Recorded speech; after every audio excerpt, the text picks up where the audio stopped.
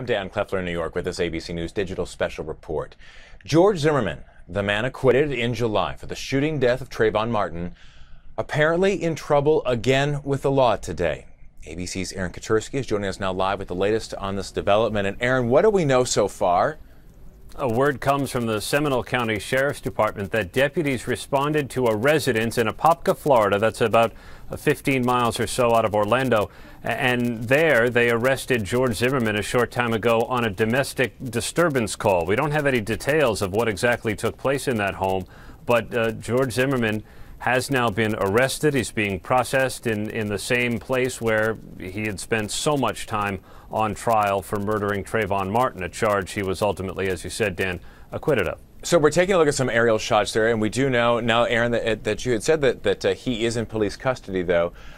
This is not, though, his first brush with the law since that headline-making acquittal back in July, though. No, not at all. In fact, he's had trouble staying clear of trouble. Immediately afterward, there was a couple of calls for speeding, and finally he was given a speeding ticket for about $250, and he was stopped in a couple of different states.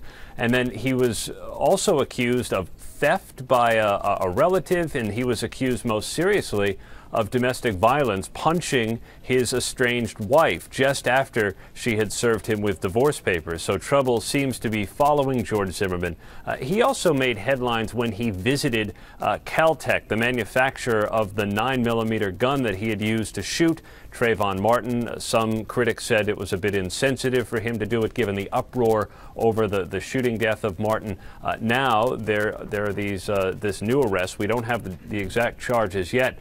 The Seminole County Sheriff's Department tells us that he's been arrested after some kind of a disturbance call at a residence. Very, very early on in this, but certainly something that we will, of course, be keeping an eye on as well. ABC's Aaron Katersky following the very latest developments coming out of Florida. Aaron, thank you for that. We will have a complete report as those developments become more available right here on abcnews.com. For now, I'm Dan Kleffler in New York.